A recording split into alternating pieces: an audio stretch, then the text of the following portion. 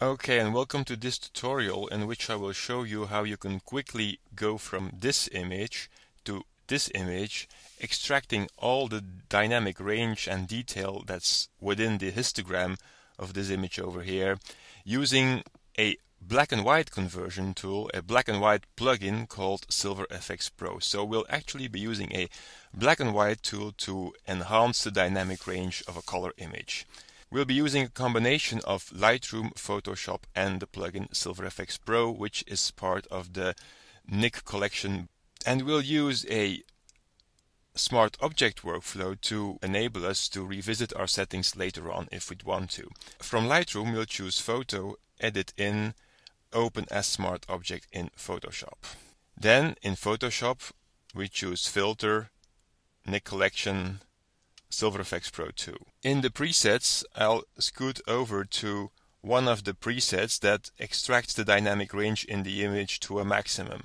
And I find I often have a good success with these two here, one of these two, Full Dynamic Harsh or Full Dynamic Smooth. In this case, I'll choose Full Dynamic Harsh, and a nice touch is that if you hit the little star icon here, you can actually add this to your favorites. So next time you want to look it up, it's right here under your favorites, so you have to scroll less.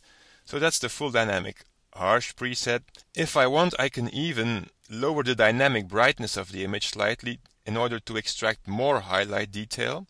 And you see I'm darkening my sky without darkening the rest of the image too much. So that's what dynamic brightness does. It darkens the light parts of your image more than it darkens the dark parts, so it's ideal for getting sky detail. And I also see I have a little spot here, but that I can take care of later on. Then I will hit OK, and now I will have converted my image to black and white. But we want color, right? So what I will do, and that's why we need Photoshop, or at least a tool that is capable of changing the blending mode of the layers, we will double click on this icon over here, which lets us change the blending mode of this filter, of the SilverFX Pro filter. So double clicking the triangular sliders will open up the blending mode options for this smart filter.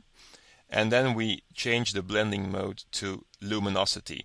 Luminosity will only blend the luminosity of the black and white layer with the underlying layer and will discard the grayscale conversion. So it will mix the original color with the luminosity of the black and white SilverFX Pro layer. So there you have it. You just click OK, save back to Lightroom. And in no time we've gone from this image to this image. Now the nice part is that you can turn this workflow, it's fully automatable, so you can turn it into an action, even turn it into a template from Lightroom's export menu, but that's for another.